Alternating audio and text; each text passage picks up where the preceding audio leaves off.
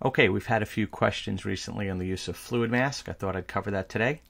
For those of you who don't know, Fluidmask is already included with the ProRIP. So if you have ProRIP, you have Fluidmask already. It's pre-installed and ready to be used. There's nothing you need to purchase extra to use it. We're going to just drag an image in. This is just a portrait, simple sample that I found online.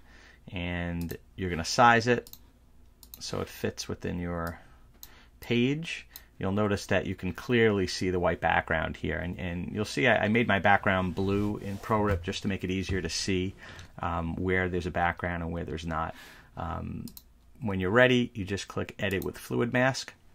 It'll already load up in the background. There you go. You'll get this red cursor. Wherever you don't want a background, you're just going to click, just like this, click and drag.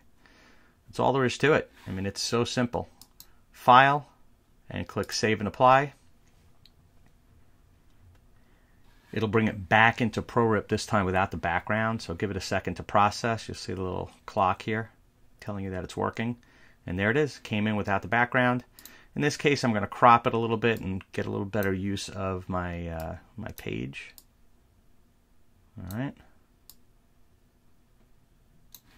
Click Create, and then you can just click Fit the Page and Center. And we are good to go, ready to print without a background.